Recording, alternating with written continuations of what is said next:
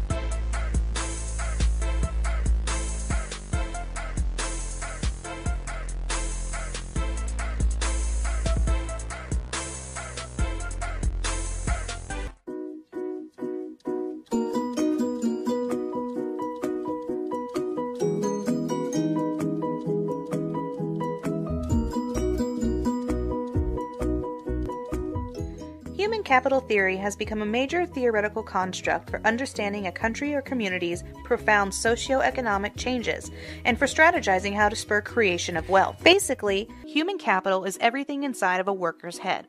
A person's stock of basic intelligence, experiences both in and out of the workplace, education, work habits, trainings received, social and personality attributes, energy level, judgment, trustworthiness, initiative, and creativity embody the ability to perform labor so as to produce economic value.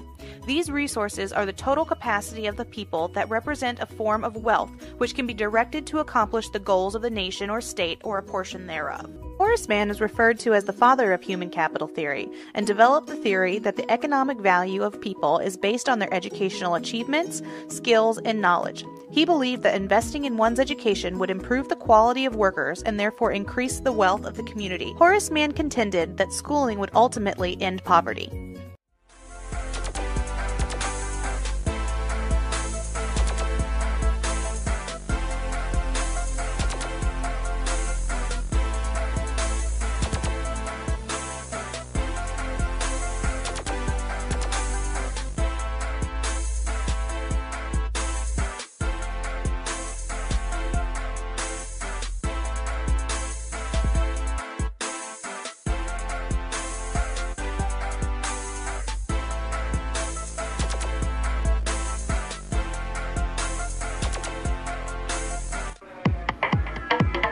Tokyo, crowded subways and cluttered streets, fused with neon chaos.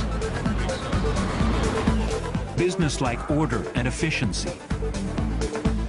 Ancient traditions rubbing shoulders with the ultra-modern. With their wealth and independence, it's the youth of Tokyo who drive a lot of the economy. Often living with their parents, with a high income and few financial commitments, they prowl the streets poised to throw their paycheck at the latest fashion fad. Driven by its huge population and frenzied economy, Tokyo is constantly under construction. Few buildings are older than 25 years. The result is a cityscape that can feel like the set of a science fiction film.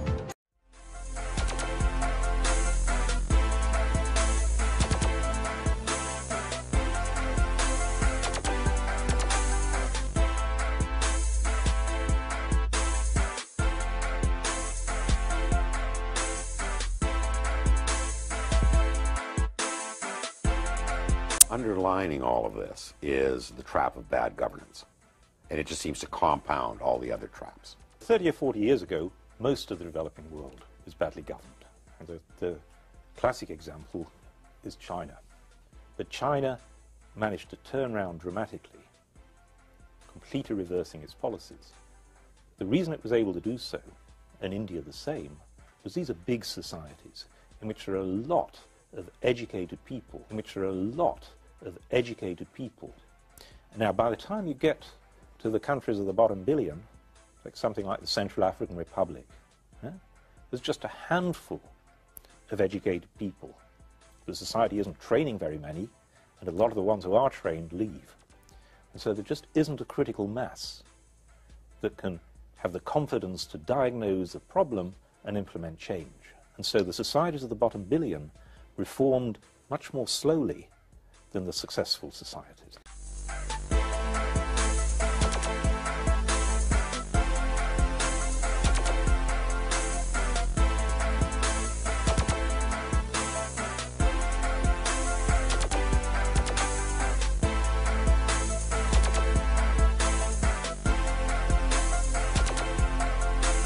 The Delta is an area of approximately 27,000 square miles in southern Nigeria, where the Niger River meets the Gulf of Guinea.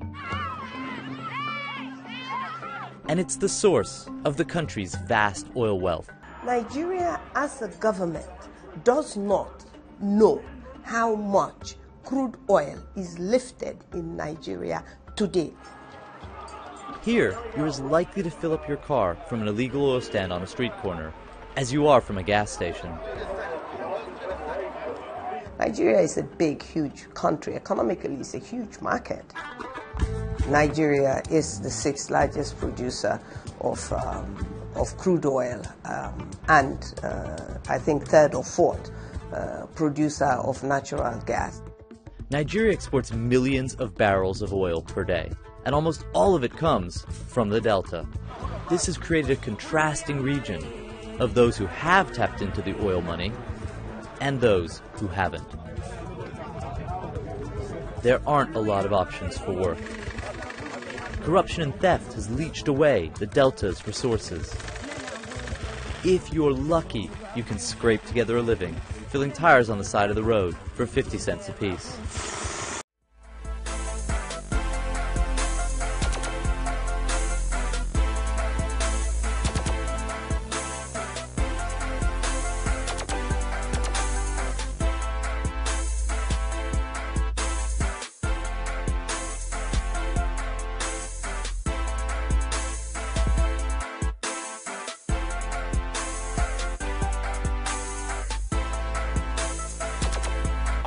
Like, let's take Detroit, Michigan, and the recent reports from the Pew Foundation and U.S. Census. They showed them pretty clearly that they ranked all the cities, urban cities in the United States. The 10 poorest cities ranked 3 months ago in the entire United States. The 10 poorest cities, the 10 most dangerous cities, with the highest home foreclosure rates, with the highest high school dropout rates, with the highest imprisonment rates. Guess what they were? Cities where black folk are the majority populations. Detroit led the list in every category. In a city that's 85 to 90% black, and Arabs own 90% of the businesses. In a city that's 85 to 90% black, and Arabs own 90% of the businesses.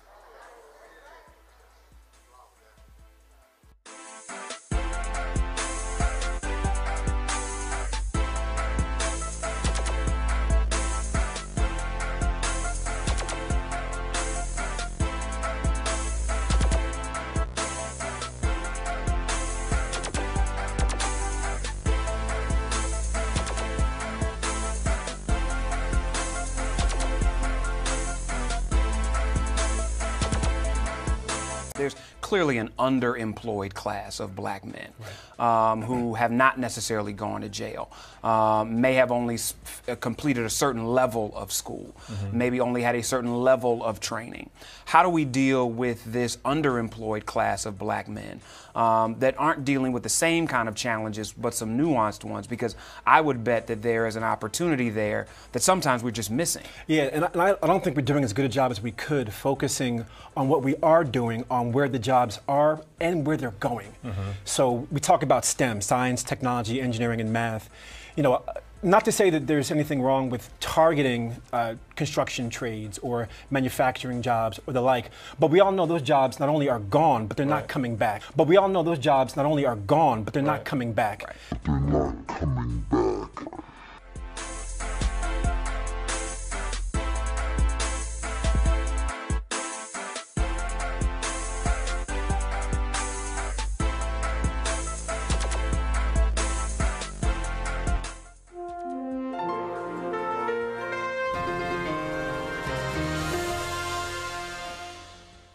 According to the U.S. Census Bureau, there are an estimated 2.6 million black-owned businesses in the U.S. Roughly 10%, or 260,000, are construction firms.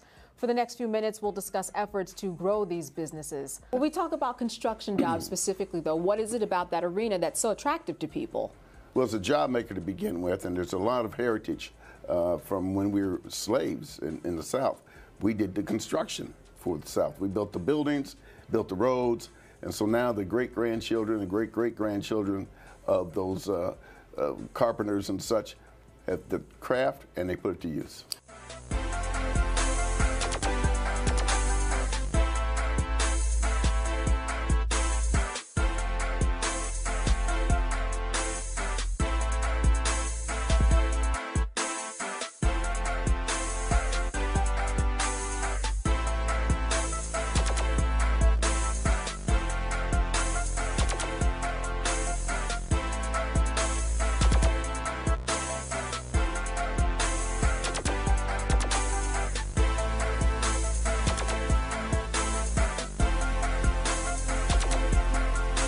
This is a condo, very expensive, $500,000, $1 million units, across from Marcus Garvey Park.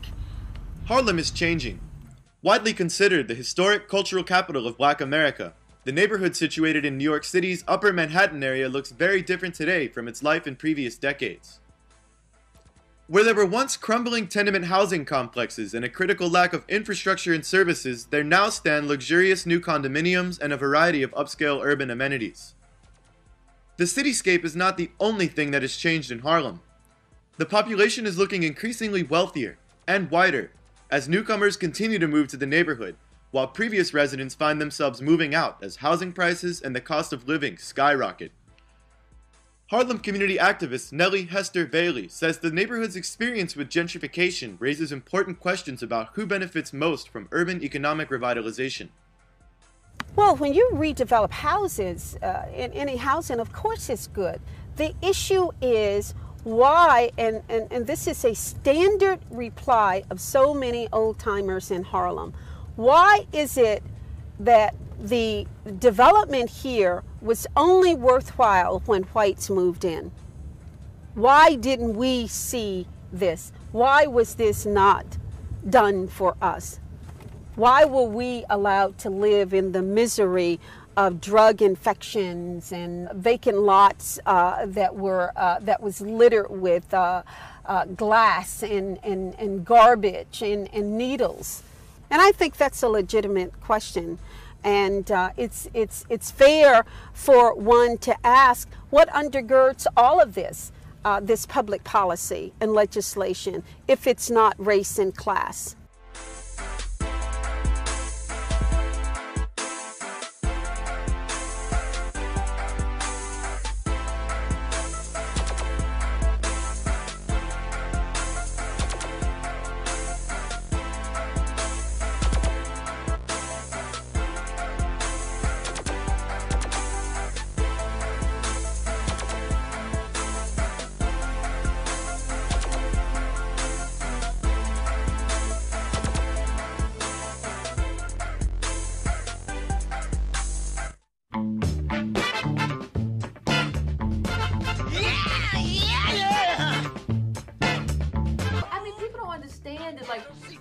Money, like the budget, how many, billions and trillions of dollars we have in a budget. So, and nobody asked, like, well, how you gonna find that money? We got the money. We got the money. So don't tell me we don't have the money. And I ain't got to figure out. I'm not an accountant. I'm not your accountant. I don't have to figure out, like, how's he gonna pay for this? No, you said you're gonna pay for it, Bernie. When you get in there, you figure out how to pay for it. And when you don't have anything, that's what you do. Like, black people don't have money. We don't have wealth. When you don't have money and you don't have wealth, that's what you do. You say you figure it out. If you promise, if somebody promises you, if somebody comes to your house tomorrow and you don't have anything to eat and they say, I'm going to buy you groceries, you don't say, well, where you going to get the money from? Where you work at? You just say, go get me groceries. I'm hungry. That's all you say. This is insane.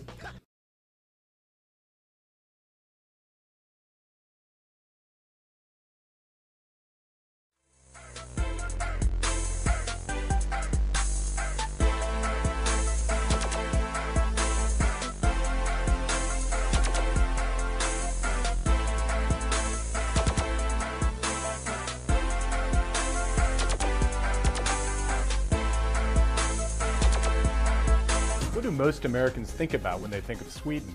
Music? The Muppets? Maybe. But I'd put my money on something else. The iconic Swedish model. Whenever they profile the Swedes, they always seem to be so happy and beautiful. Compared to most other nations, Sweden is a success story. But why is Sweden successful? Many credit Sweden's generous welfare state and progressive policies with creating a standard of living that is among the best in the world. Can the rest of the world learn from Sweden? If you're willing to, yes. Many think we should be more like them. If an American would tell me that, the U.S. should be more like Sweden, I would say I don't think it's possible. Dr. Charlotta Stern is a sociologist at Stockholm University. The U.S. is a very diverse society, whereas Sweden is, or at least has been up to modern times, very homogeneous. People have looked the same, had the same religion, they speak the same language.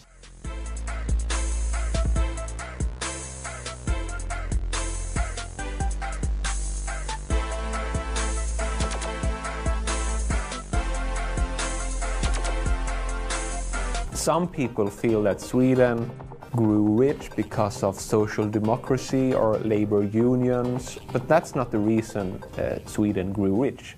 Sweden grew rich like any country that is rich, through well-functioning capitalist institutions. Sweden grew rich like any country that is rich, through well-functioning capitalist institutions. Well-functioning capitalist institutions, work, trade, innovation.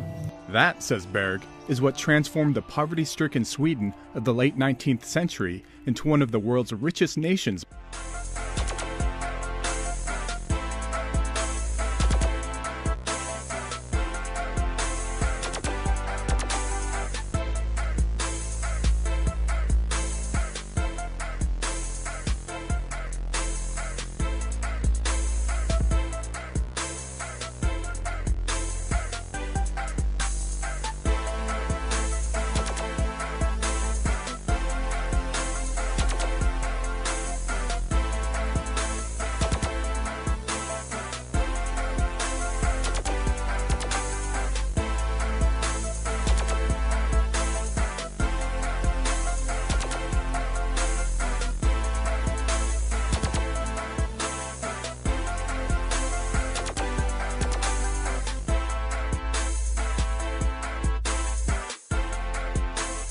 And one of the things that I really realize about this wealth is we don't understand timing as wealth. So when I say timing as wealth, we don't understand what just happened as far as a major shift in terms of new people getting into any kind of money. The kind of shift we saw has consolidated wealth. And when they say wealth, it means that there's not going to be new chances to come from the mailroom and become the CEO. That's done. And we got to get honest about that. Malcolm Gladwell, and I want everybody reading this, listening to this, to maybe go pick it up, Outliers by Malcolm Gladwell. He did this analysis, and what he showed is, I'm going to share this. Is Bill Gates a billionaire? He probably wouldn't have started Microsoft if he hadn't been born in 1955. That made Gates old enough to take advantage of the opportunities that opened up with the introduction in 1975 of the Altair 8800, the first do-it-yourself computer kit. But he wasn't so old to be settled in his life and not take a leap of faith. Also, his father was one of the best trademark attorneys in Seattle. And then they continue on. They say, coincidence? Microsoft co-founder Paul Allen was born in 53. Apple founder Steve Jobs was born in 55. And Sun Microsoft Systems founder Bill Joy was born in 54. So, like, you're looking at whiteness, wealth, and timing. You're looking at whiteness, wealth, and timing. Not just coding. And, like, they make Bill Gates sound like he came from Compton or Zuckerberg. Folks, his daddy was one of the top trademark attorneys in Seattle. You put that with his computer thing, he was ahead of the game. And so, like, was he a billionaire already? No. And so, like, but how like, if you have that kind of, like, access and nobody else does, putting it all together, I guess, has value. Even President Obama has admitted this with his recent quote where he said, that quote is so powerful. He basically says that I'm tired of successful people acting like luck isn't part of it.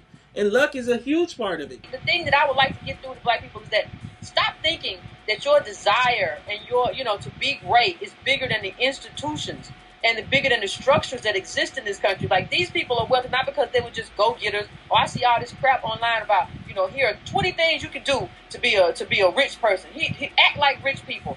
Start. Get up at this time and you stay up to this time and you check email at this time. No, that's not how to get rich. Rich people didn't do that.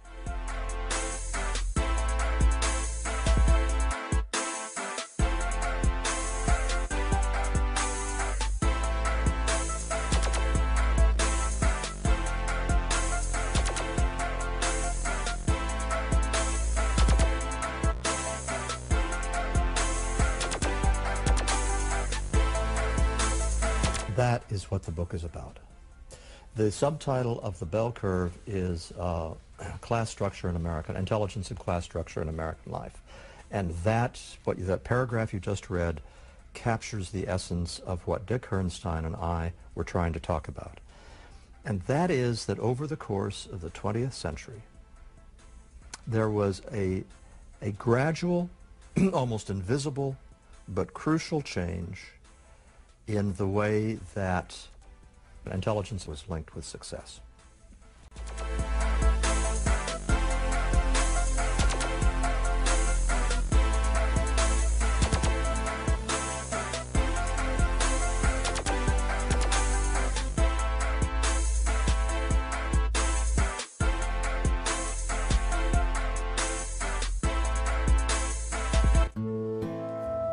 Jews were considered outsiders. They were regarded with a certain suspicion. I remember being asked if we had horns by people who you would think would know better. They were a tiny minority who embraced America. Today you might be a poor man, but tomorrow you can become a rich man. During the 19th century, millions of people came to America from all over the world. Many were not welcomed. The Irish and Chinese were routine targets of hostility.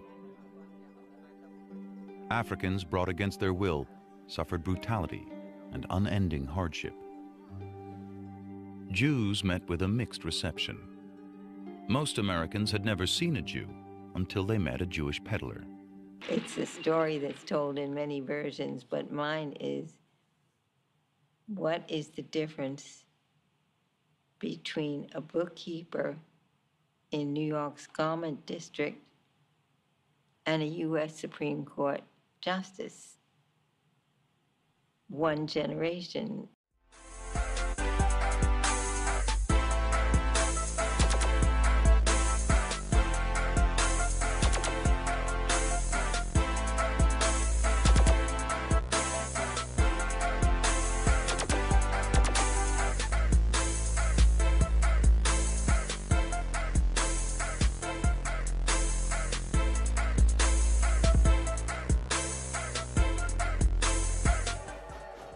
But these first 19th century Jewish immigrants were fortunate in their timing. America was expanding, with new railroads and canals linking far-flung towns and markets together.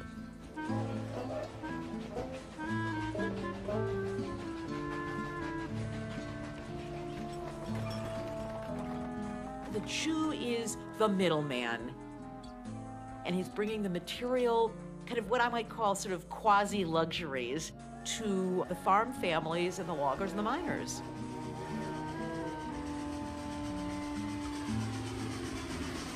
As Americans headed west, Jews went with them, outfitting the western expansion, establishing communities in cities like Cincinnati, St. Louis, Chicago, Des Moines, San Francisco. Soon, there would be Jewish Americans in nearly every state of the Union. My grandfather first came and had a pack on his back. He got his pack from the Baltimore Bargain House, where for $40 you could get a pack. And you would walk, and then pretty soon, you know, you'd get enough money to buy a horse, and then things would get a little better, and you had a wagon, and then you could put more stuff on the wagon. My grandmother called them the rolling store man. What a beautiful phrase.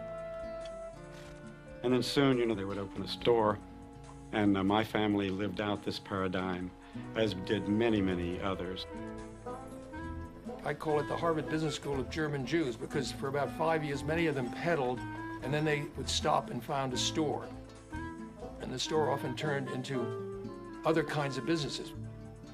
Now, my mother's family, the Lehmans, came from Bavaria, settled in Montgomery, Alabama, opened a store called Lehman Brothers, and ultimately took payment in cotton, and the Lehmans actually made their fortune for the next century in cotton. Meyer Guggenheim came from Switzerland and made millions mining silver and lead. Levi Strauss, a Bavarian immigrant, made his first fortune outfitting the miners during the gold rush. Then took out a patent for making riveted denim pants and made another fortune selling blue jeans.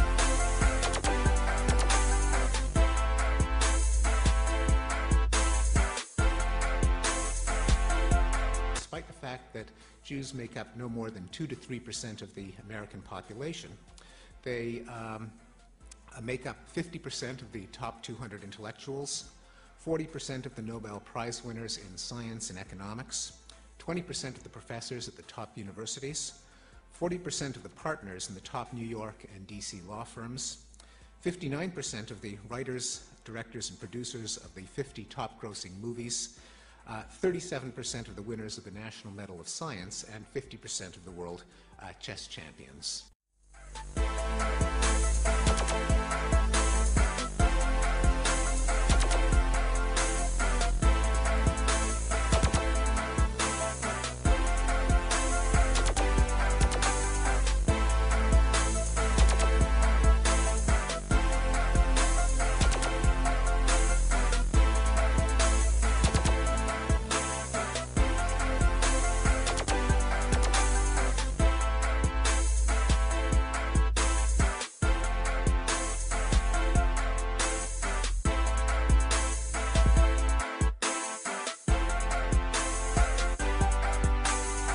If they knew me, they would know that I'm not racist at all. Senator Marty Nolenberg from Troy is defending himself after comments he made during an education committee meeting in Lansing. And you mentioned why these schools fail, and you mentioned the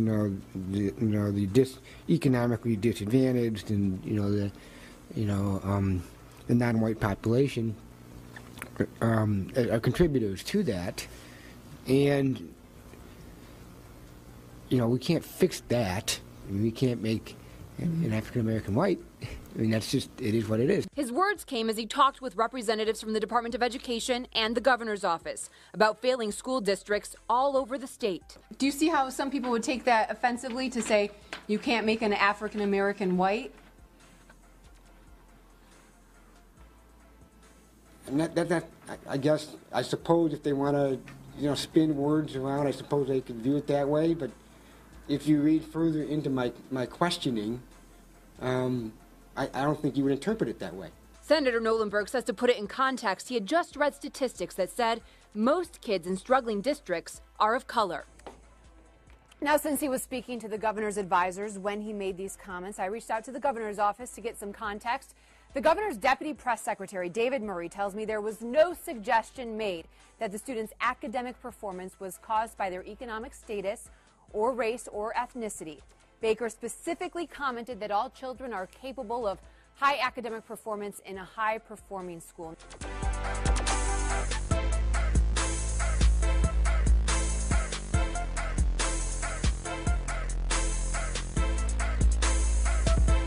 What really screws up a lot of the left's arguments are Asians.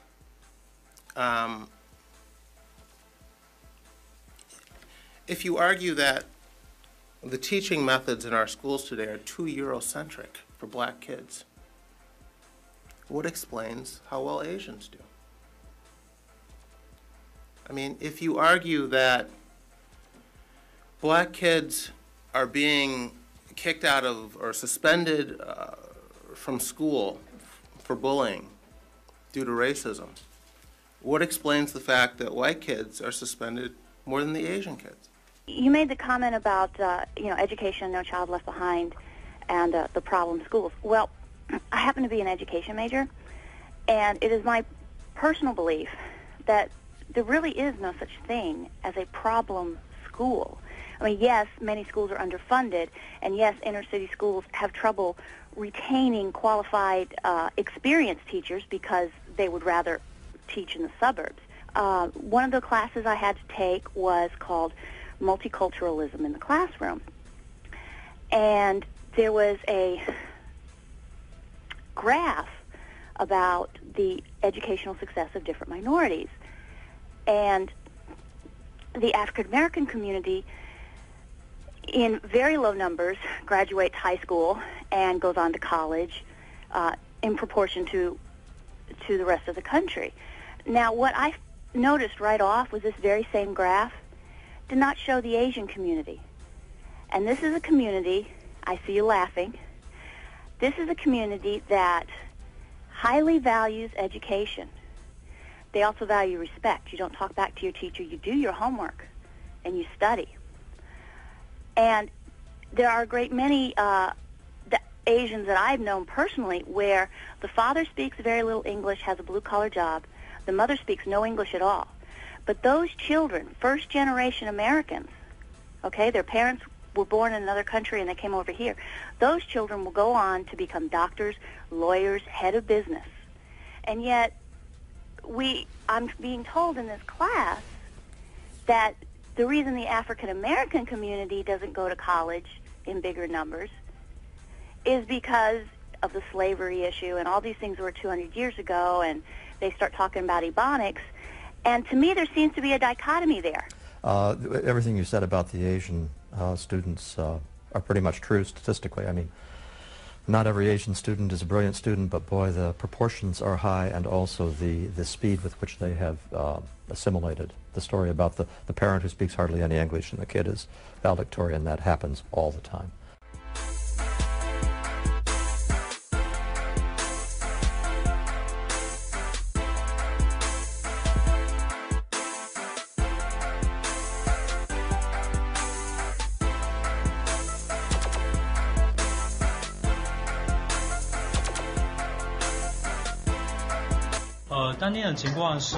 Through an interpreter, this South Philadelphia high school student says he was badly beaten and bruised when a gang of black students attacked him yesterday. Asian community leaders say as many as 30 students were targeted over a 2-day period. The attackers were allowed to run in the hallways during class time. They were searching class by class, looking for the Asian students they were looking for. School district officials say there were fights, but that's all they were, just fights. John Chen, executive director of the Chinatown Development Corporation, says out of 70 Asian students, only a fraction showed up for school today. Only 10 students showed up for school today because all the kids are terrified to be in that school at this point in time. They told police why they refused to go back to South Philadelphia High School. We are afraid to get attacked after school and inside school, in the bathroom, around the school, around the hallway in school. Investigators say 30 Asian American students at South Philadelphia High were assaulted last week by a group of African American students, 10 of whom they say have been suspended and sent to alternative schools. This week, as many as 50 students are boycotting classes because they claim the Philadelphia school district isn't taking the case seriously.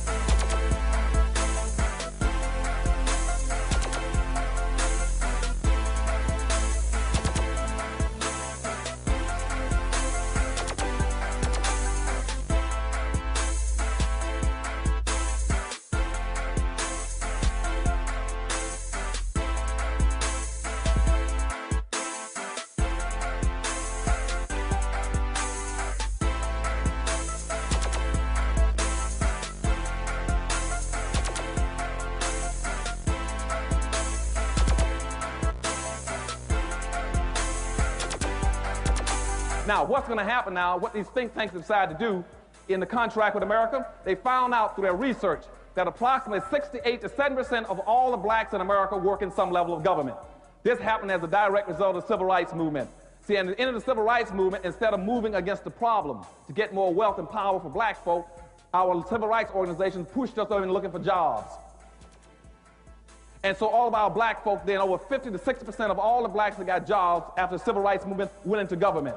So 68 to 70% of all the blacks in America are working either in federal government, city government, state government, county government, libraries, and school systems. So when you hear white folks talking about downsizing government, what they're talking about are de-employing and disemploying black folk. Now, I just told you that 68 to 70% of all the black folk are working in government. 26 to 28% of the rest of the blacks are working in white corporations. And those white corporations are going to follow the government. They're going to downsize. You're going to see IBM cutting back, Apple Computers, and Meritech, Lucent Tech, now all of them are going to cut back. Only 2% of the blacks in America work in their own stores and their own business in their own communities. Only 2% that are not vulnerable. Only 2% of blacks are not vulnerable. The rest are vulnerable in America.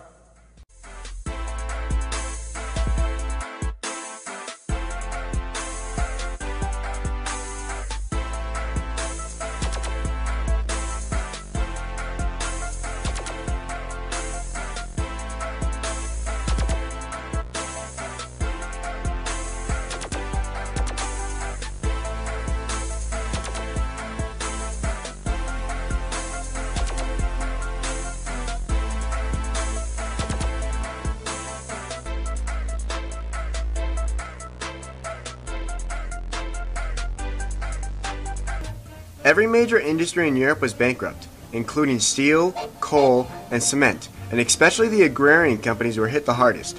All were bankrupt, and because of American tariffs, the European markets were unable to compete. At the same time, one man was trying to help, Secretary of State George C. Marshall. He was the spokesman for a group of brilliant economists, financiers, and investment bankers trying to come up with a plan to save Europe, the Marshall Plan. The Marshall Plan was first implemented in the United Kingdom. The American government dispatched a committee to the United Kingdom to oversee the distribution of the Marshall Funds and the integration of American technology in the European industries.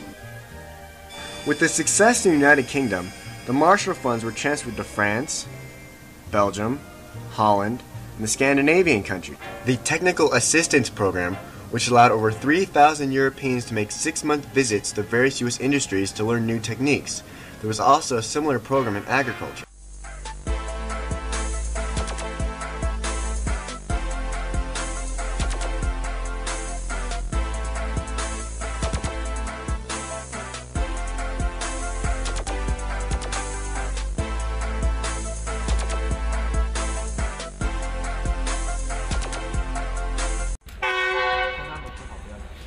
A Chinese firm carrying out the construction of Nigeria's first standard gauge railway line has started training for local railway personnel to prepare them for the operation of the rail as the project nears completion. The 186.5 kilometers rail will link the capital Abuja to the north-central state of Kaduna. Xia Lijun, a project manager with the China Railway Construction Corporation, says the training covers more than 100 personnel of the Nigeria Railway Corporation. For the construction itself, the track, the stations is almost complete. As what you can see just now, we are starting the operation training. It impacts on agriculture and the economy, as agricultural produce are conveyed from Kaduna to Abuja at much cheaper rates. A number of rail projects like this are underway across the country in an attempt to inject life into an economy facing recession and diversify Nigeria's economy from one almost solely reliant on oil.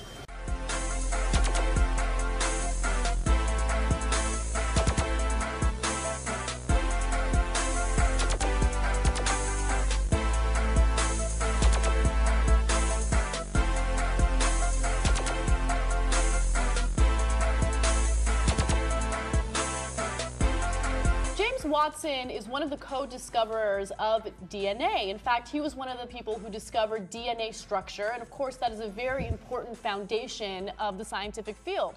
Well, recently he made it known to everyone that he will be auctioning off his Nobel Prize because he is broke. Now, why is he broke? What happened? Why is he auctioning off this very, very important prize? Well, it turns out that in the past, he made a few racist comments about black people, and now people refuse to hire him as a result. Let me give you the specific examples according to Raw Story.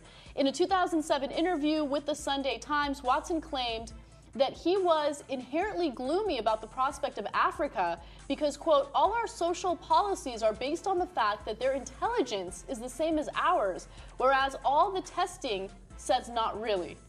He apologized for his remarks, saying that he was not a racist in a conventional way, and that the journalist interviewing him somehow wrote that I'm worried about people in Africa because of their low IQ, and you're not supposed to say that.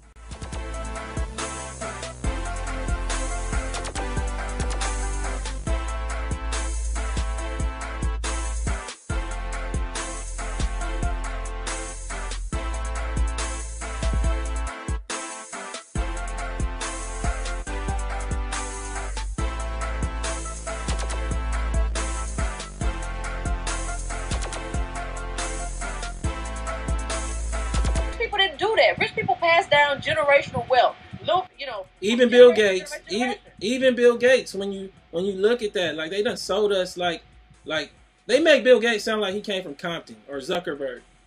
Folks, his daddy was one of the top trademark attorneys in Seattle. You put that with his computer thing, he was ahead of the game. Most black people are poor or in the working class. Like, that's poverty. You know, this is what happens when you don't have any inheritance. You don't have any inheritance. We don't have good schools. There was a study recently that showed most black people, you know, the majority of the black community go to failing schools. Okay? We don't have any inheritance. We have failing schools. There are no jobs. That means that we're a part of a permanent underclass.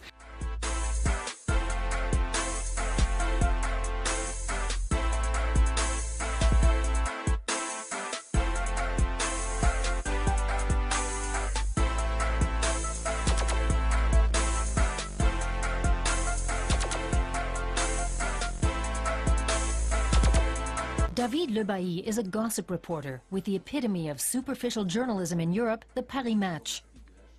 He has to stay here as the chronicler of this tragicomedy. It all revolves around France's wealthiest woman, 87-year-old Liliane Bettencourt, the heiress of what some call the most famous cosmetics company in the world. Yes, the one with the hairspray. Liliane's daughter, Françoise Bettencourt-Myers, thinks her mother no longer has all her marbles, and that this man is the reason. Françoise Marie Bagnier, the good friend of Madame L'Oréal.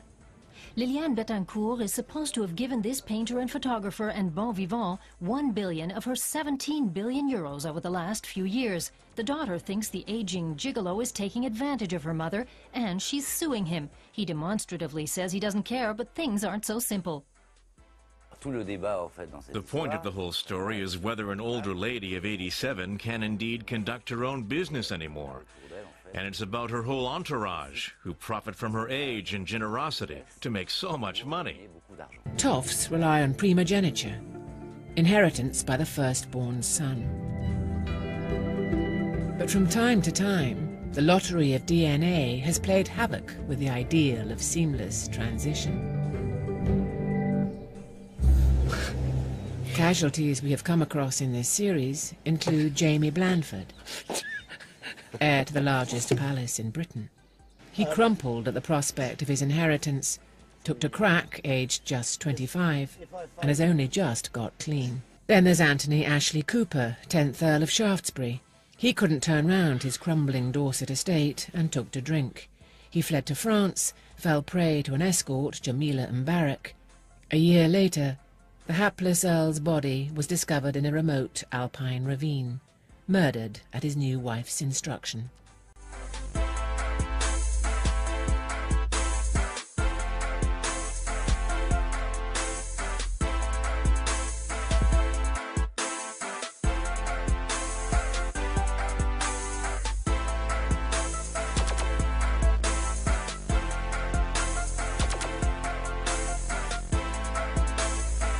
And you come out of a tradition of a people that said we love the least of these, the poor, the orphan, the widow, the fatherless, the motherless, and we acknowledge that anytime you talk about black folk in America, you're talking about a state of emergency, especially for black poor and working people.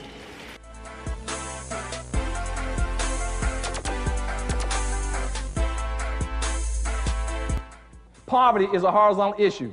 I keep telling some of my civil rights leaders, stay away from poverty. You cannot eradicate poverty. Poverty is a fixed, it's a given. You're always going to have poor people. You're always going to have poor people. You're always going to have poor people. And people say, well, you're going to have poor Greeks, poor Indians, poor Lithuanians, poor Hungarians. Quit trying to eradicate poverty and trying to get as many black folk as you out and leave poverty alone. But they try to eradicate something that can't be eradicated.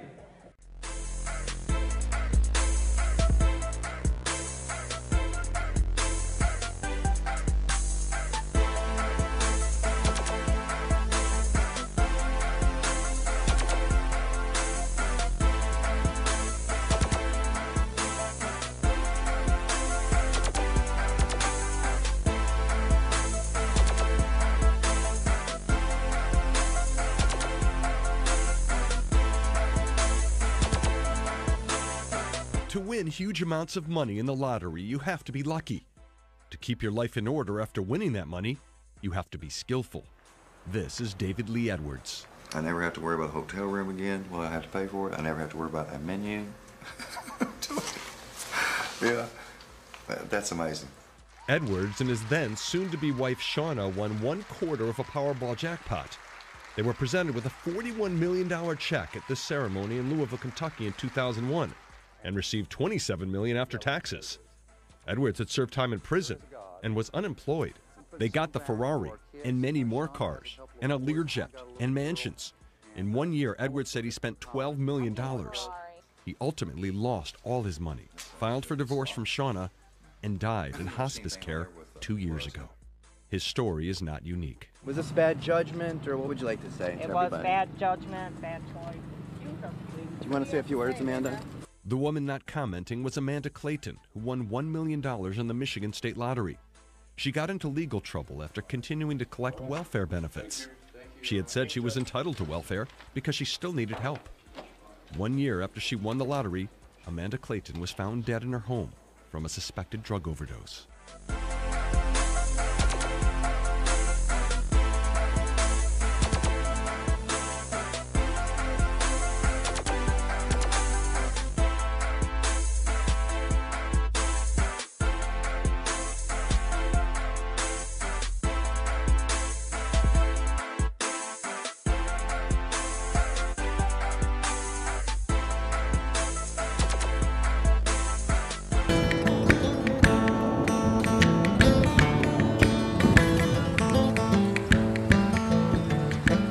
How long have you been here? 19 years. The whole park has changed. You know, this used to be a 5-star park. Well, I get $876 a month, and $500 goes to the landlord. Plus, of course, there's electricity and gas, which makes another about $115 a month. You don't have a whole lot for food.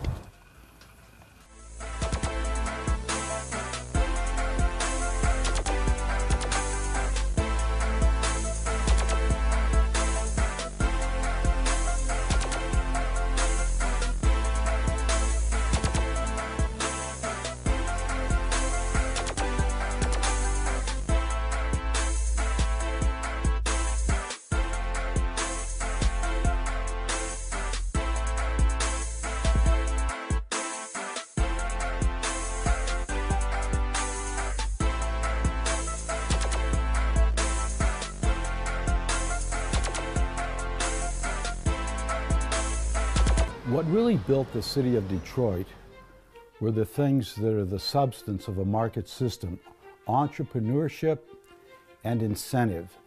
If you read the annals of Detroit, especially in the early 20th century, you can tell the Henry Fords and the suppliers, what came to be the suppliers, Duran, the message was out to all sorts of places in the U.S., upstate New York.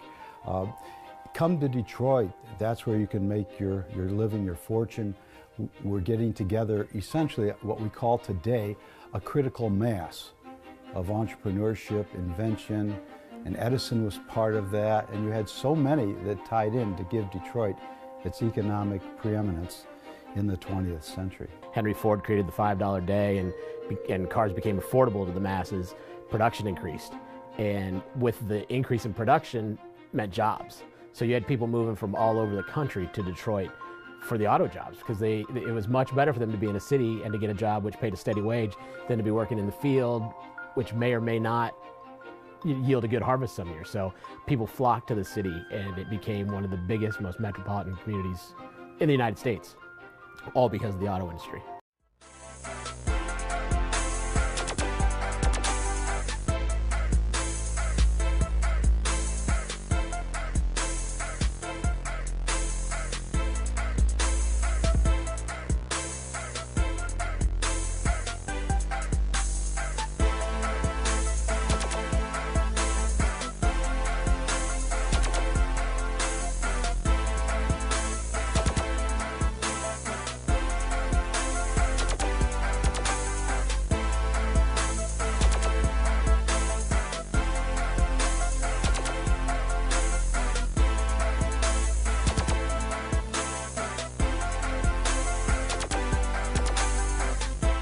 When and how did you come up with the concept?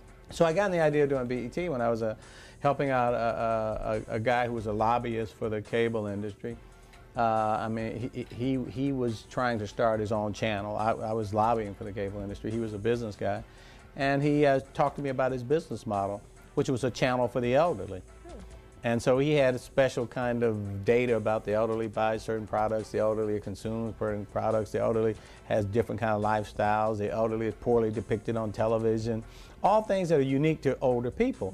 And he was trying to start that kind of a channel. So I asked him, I said, can I borrow your business model? He said, sure. So wherever he had elderly, I crossed it out and put black. Black people have different buying habits, black people have different consumption patterns. Black people, watch television in different ways. Black people are not adequately depicted on television. So when you put all of that together, it just said, gee, let's start this channel, BET. So I went to this guy named John Malone, who at that time operated the third largest cable system in the country.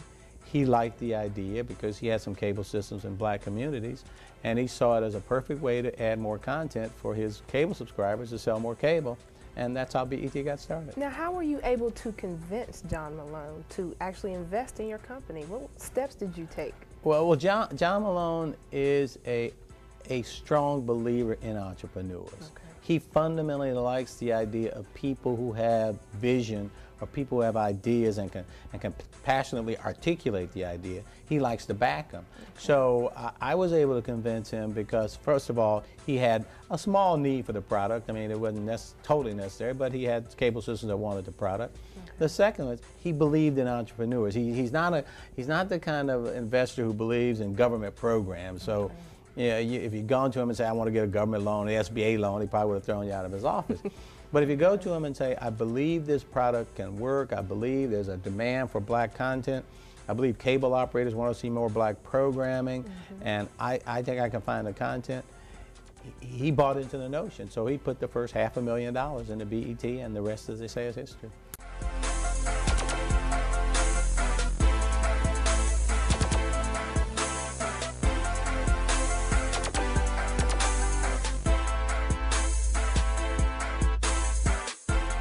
Welcome very, very, very much to this segment of the program where we're happy to welcome to the program Bob Johnson. Bob Johnson is the president of Black Entertainment Television. Bob, welcome very, very much to Conversations.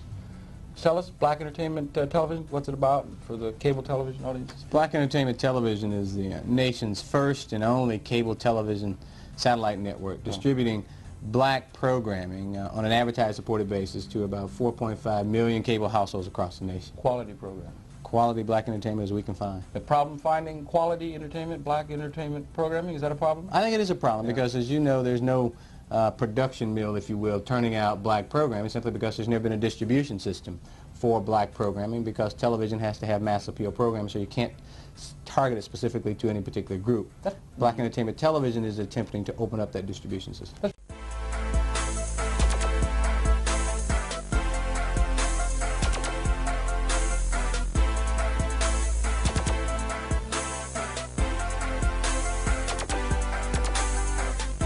2 seconds away from switching to the redundant sense sequencer. T-minus 27 seconds.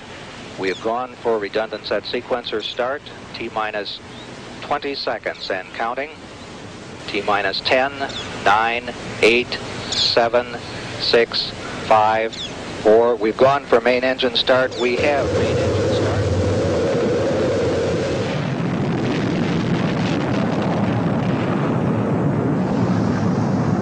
Ladies and gentlemen, rock and roll.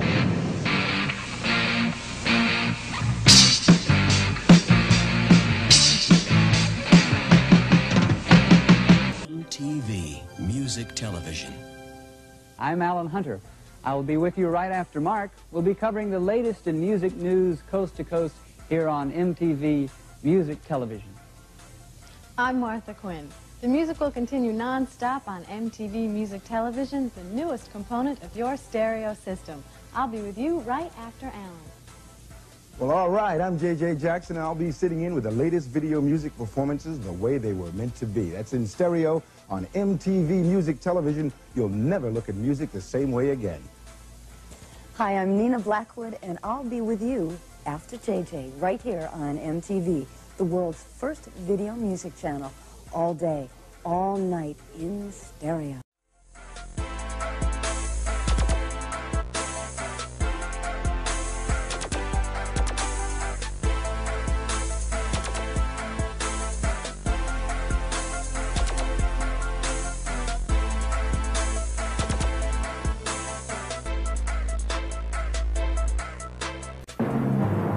MTV presents another exclusive world premiere video. A flock of seagulls continue to soar with their new video, Wishing, from their forthcoming album.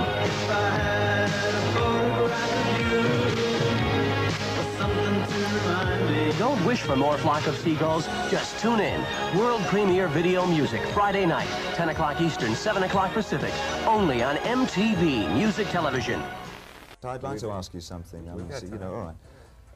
It occurred to me, having watched MTV over the last few months, that it's a solid enterprise, and it's got a lot going for it. I'm just floored by the fact that there's so few black artists featured on it. Why is that? I think that we're trying to move in that direction. We want to play artists that seem to be doing music that fits into what we want to play for MTV. The company is thinking in terms of narrow casting. That's evident. It's evident in the fact that the only few black artists that one does see are on about 2:30 in the morning or to around 6. Very few are featured predominantly during the day. No, that's a... I'll say that over the last couple of weeks these things have been changing, but it's a slow process.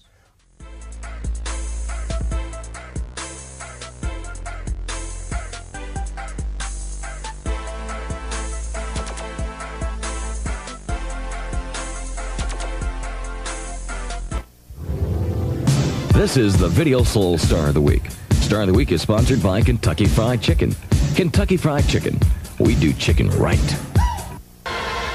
Prince in the Revolution on Video Soul from France with America. Hey, don't go away. The King of Soul is next. He's in America, too, living in America, as well as information about tomorrow's Video Soul. We'll be right back. More of the 20 hottest videos of the week when Video Soul returns.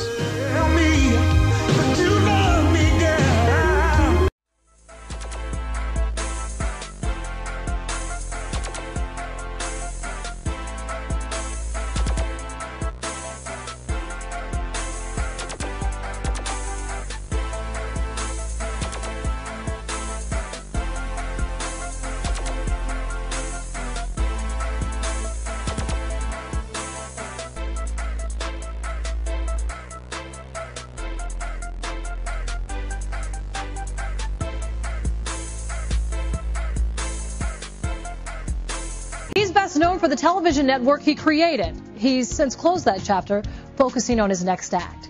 Robert Johnson recently sat down with Ed Gordon, the host of our sister show, Our World with Black Enterprise.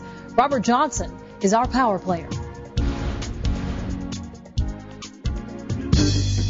He's known as a business visionary, building his fortune and savvy reputation as the owner of Black Entertainment Television.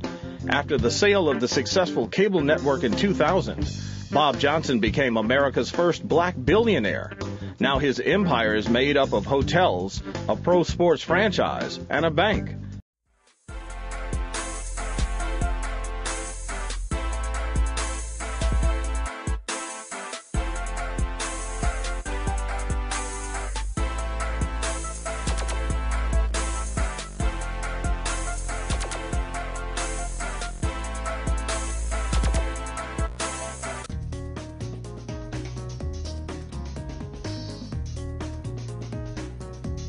Emmett McHenry is a visionary known for his legendary ability to successfully unite communication with computer technology in groundbreaking ways.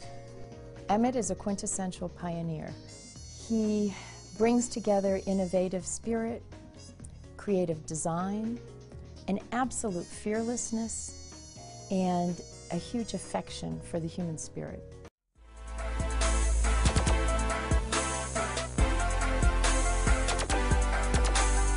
Emmett's own career spans the array, from corporate America to military service, academia to entrepreneur. Emmett is often on the leading edge of advancing computer technologies, which makes his insights and involvement in startup companies like the software innovator Semantic Labs a true value in a competitive economy. He's, out in the community, talking about technology.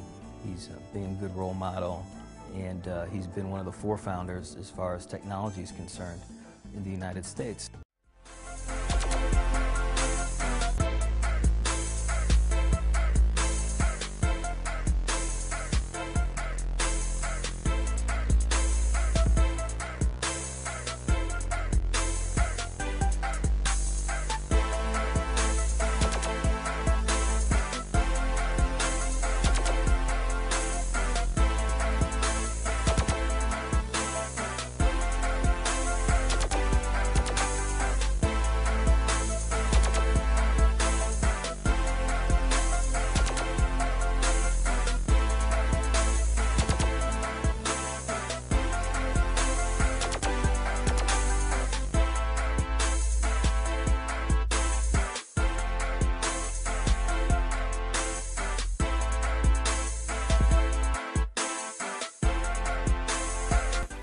We have some of the most brilliant black people on the planet right here among us. But we've been caught up in corporate America, in academia, in other areas, and we are not thinking and planning for the masses. And if this brilliant black professional and academicians started thinking on what their gifts and skills and talents could be, how they could be used to advance the masses, then we could come up with a program that would not only lift the few, but lift the whole. And that should be our next effort, is to turn the learned, turn the professional class, turn the business class, those that have done so well. Now can we come up with a program that will put black men to work? Can we come up with a program that instead of drugs and guns being in the community, but we, who have been blessed in some way to move ahead in the society, can turn our effort toward lifting the little man in the hood. And if we do that, then we can reverse the horror of what we presently see.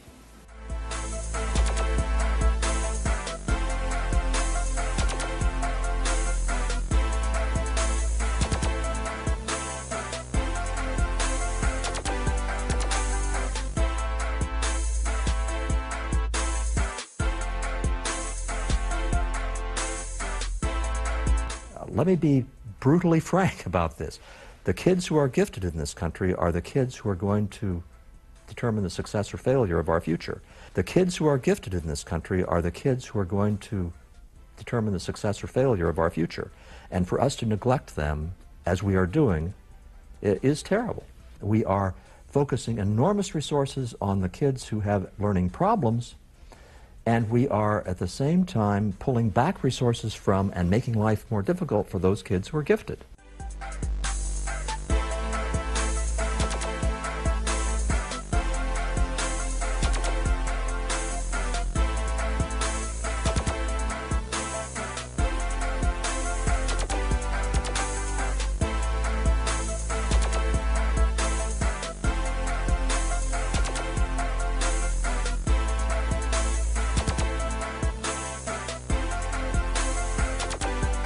We, as African Americans, are great consumers. We're the best consumers on the face of this planet. We tweet, we Instagram like nobody's business.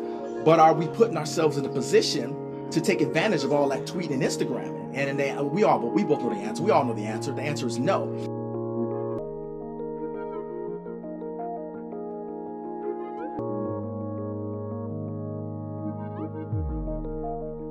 I've worked at different places, like I mentioned, in the past, Google, Yahoo, Netscape, places like those, and it's a lot of Caucasian Americans, very few African Americans besides the folks that are cooking the food, guarding the doors, and mopping the floors, unfortunately, and a lot of Asians and Indians.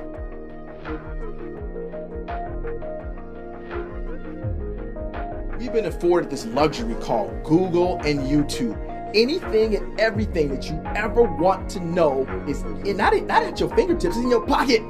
Learning HTML, CSS, JavaScript, those are fundamentals of website development. Take on a little freelance job, throw a little ad on Craigslist, say, hey, you know what? I'll do a little website for you for $500, right?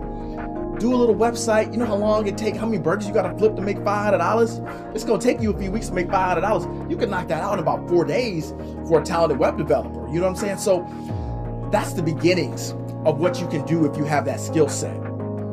The problems out there are real, but the solutions are even realer. And I push back and I don't make apologies for the way I feel, because we as black folk need to open our eyes up, recognize the opportunity, and seize them damn opportunities. When kick the damn excuses, leave them damn excuses for somebody else. Seriously.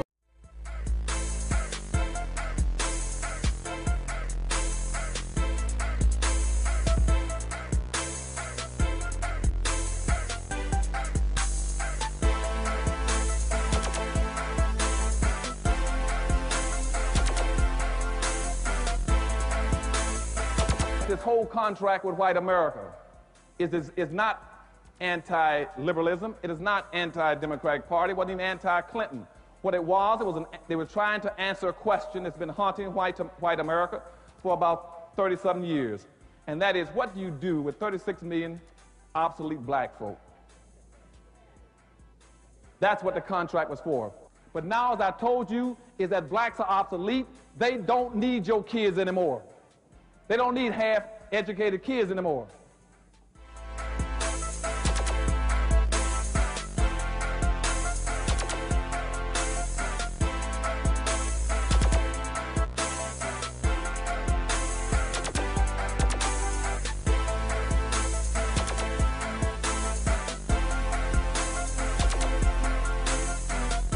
The third thing that's going to hurt us and push us into this underclass structure is technology. You got blacks running all over the country telling black folks, some people, well, what we're going to do, we can overcome racism, we get involved in technology. Won't happen. Technology has never been a friend, an ally of black folk. It has always been our worst enemy. Why has it been? Because you see, racism has always kept us in our place. And technology has always come along and run over that place. That's why technology has always been our enemy. See, when you keep a black man as the porter, then all of a sudden you come along with a floor sander, he's gone. You keep him as an elevator operator and you put a computer in the elevator. You keep him as a dishwasher and you get an automatic dishwasher. You all understand what I'm telling you? So when black people come to you telling you, well, you get technology, no. You said, no. What we have to do is to get control of, get behind technology so to stop running over us. And that's why right now in Washington, D.C., the Office of Technology's last report says that the people going to be hurt most by technology are going to be black folk. And a fellow named Jeremy Rifkin has a book out called The End of Work. And he is the director of the National Economic Trends for Washington, D.C. and nationally.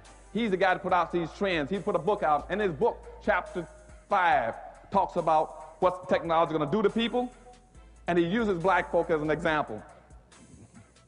And I went and sat down and talked with him. And what he says to Dr. Anderson, he said, my publishers tried to make me take that chapter out of the book. He said, I fought to keep it in. He said, because technology is going to kill black folk. And read that book, and that's what he's talking about. He says, because black folk don't have any control of technology, don't own anything.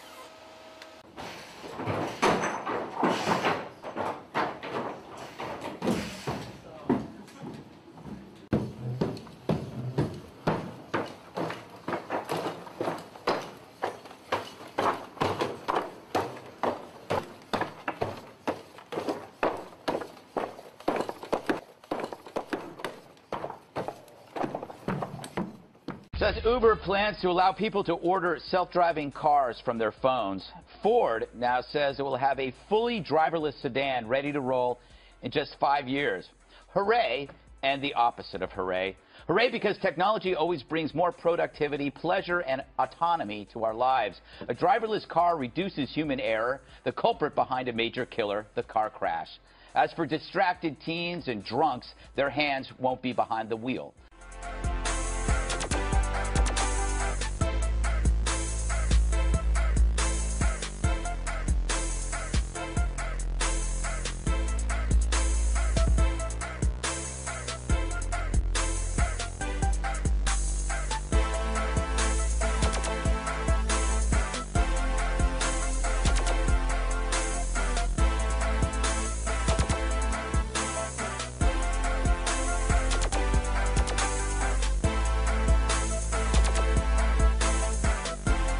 This book is packed with all kinds of interesting information that I had never heard before. This really jumped out at me. You talk about the grotesque, really, disparity between black and white unemployment rates. The black unemployment rate is much higher than the white unemployment rate, but you say that wasn't always the case.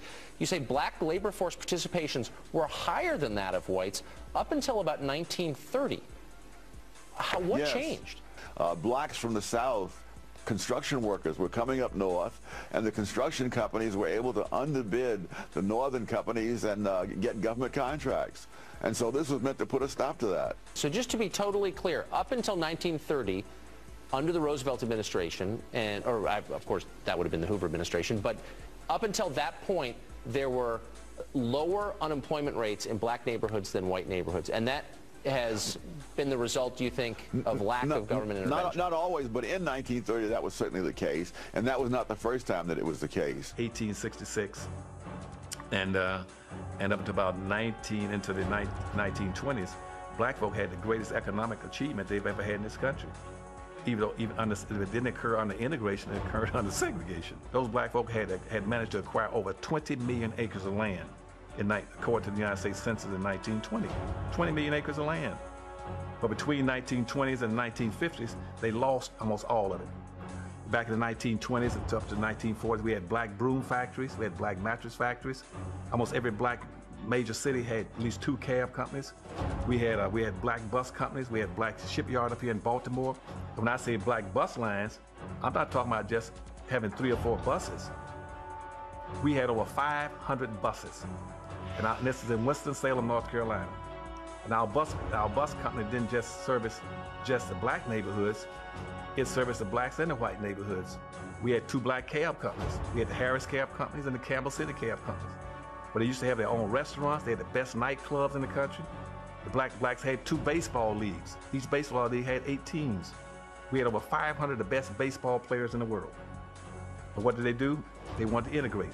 So as soon as they put Jackie Robinson on the Brooklyn Dodgers, black folks said, we'll give up all of our black baseball leagues, black teams, and all our black players, and we can just get one black boy to play on a white team. Here's your starting lineup. Leading off at right field, Leon Day. Oddly enough, it was the black press that pushed for a more formalized, structured baseball operation. Rube Foster would become the architect of that. He was brilliant. He's the gentleman who started, the Negro Leagues. He started it. Yeah, this is Rube Foster, without question, the greatest baseball mind this game has ever seen. He was also a very rich man. When Rube Foster started the Negro Leagues in 1920, over 400,000 black folks went to those games.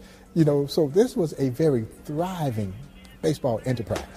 Well, it broke up the Negro League in about, let's see, they got him in 46. He got called up to the majors in 47. And 56, there was no more Negro League. The barbershop has always been a staple in black life and one of the few black-owned businesses that survived losing the Negro Leagues. Because if there's a bittersweet aspect to the overall story, it lies in the fact that you can directly parallel the rise and fall of the Negro Leagues with the rise and fall of black economy. You can directly parallel the rise and fall of the Negro Leagues with the rise and fall of black economy in this country. And to a large extent, black economy never recovered from losing the Negro Leagues. I believe that with $750 billion coming through our hands, if we summon our economists, our bankers, our entrepreneurs, our economic thinkers, we can come up with a plan to create jobs and keep some of that money revolving in our community more than 1 time, 2 times, 3 times, 4 times. Then we can build institutions that speak to our needs. Black patriarch.